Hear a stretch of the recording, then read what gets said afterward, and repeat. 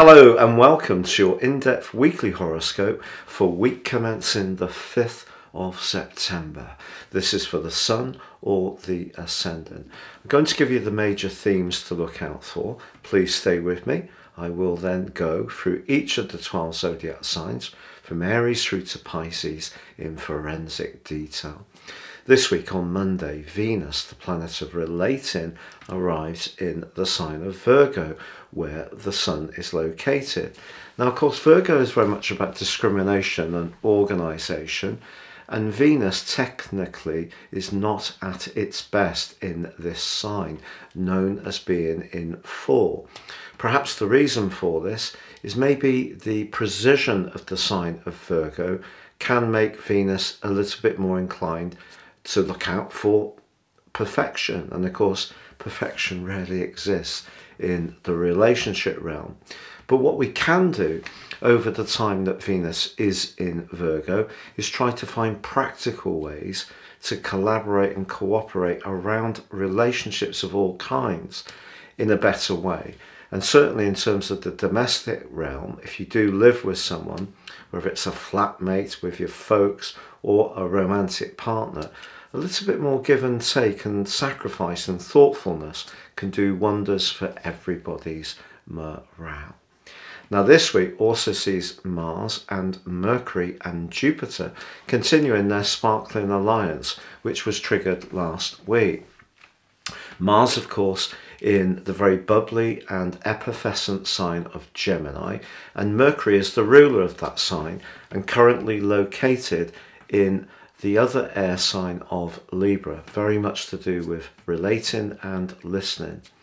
And Jupiter in the mix as well brings an exuberance, a positivity and a go-getting attitude in the sign of Aries, despite the fact that it is in a retrograde. So there is the potential to initiate things this week, but as we get towards the end of the week, Mercury goes into a retrograde which will last through to October the 2nd, but on the 23rd it does rewind back into the sign of Virgo. So we've got a very intense period developing for Virgoan energy. But also on Saturday we have the full moon in the sign of Pisces.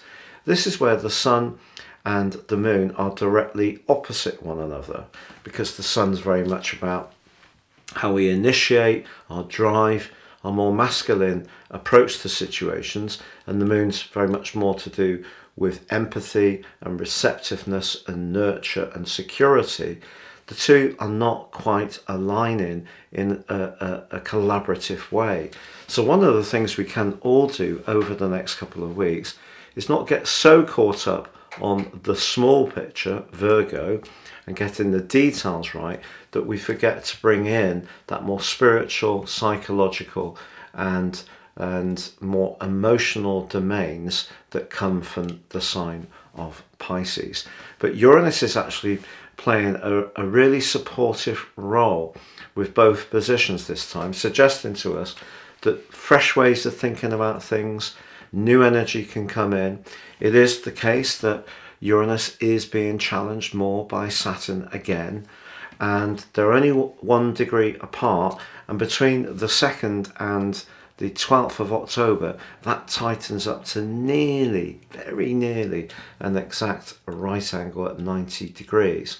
So also important to understand the restriction in Saturn in the sign of Aquarius is the collective. So we're all feeling a sense of limitation, and a lot of it of course is to do with those raw resources which are costing so much more money to buy. And Uranus in the 2nd house, Taurus, very much bringing shocking developments, more challenging environmental situation for us all to deal with, a collective restriction around finance. So that's something we're all dealing with the headwind of those energies.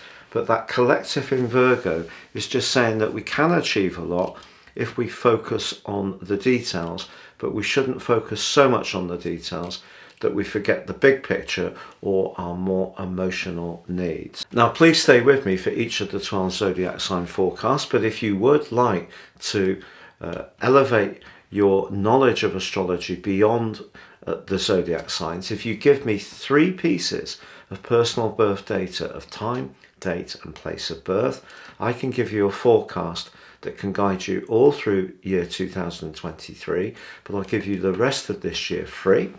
Plus, with my 30% off special offer, you'll get your life roadmap, your character analysis, which can guide you for the rest of your existence by helping you to understand some of the patterns that may have been repeating in your situation, perhaps the more challenging ones, but also helping to highlight the opportunities and talents that you have in a much clearer way. Please see the link beneath this video.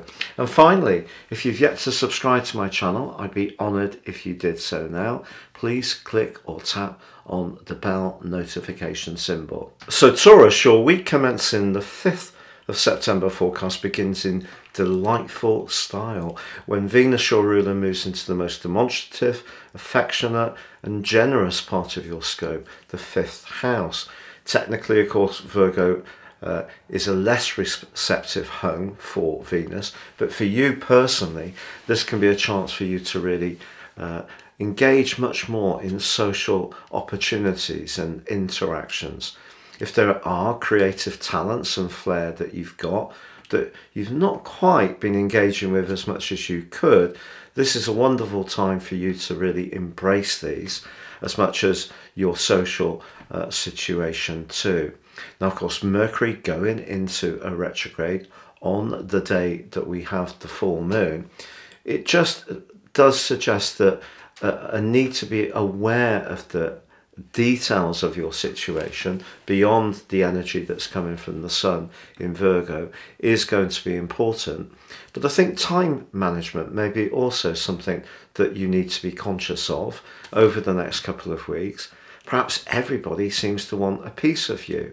And of course, with Uranus in that hardcore abrasive right angle with Saturn, also your professional situation may seem a bit raw, and escaping into your interests or into your friendships or into doing things that are more pleasurable may be just the tonic you need. But with Mars in your 2nd solar house in a very robust angle with Mercury earlier this week, if you need to show quite a lot of thrust and determination as well as precision around something that is more worldly and does require you to stay quite grounded, the opportunity is there for that too.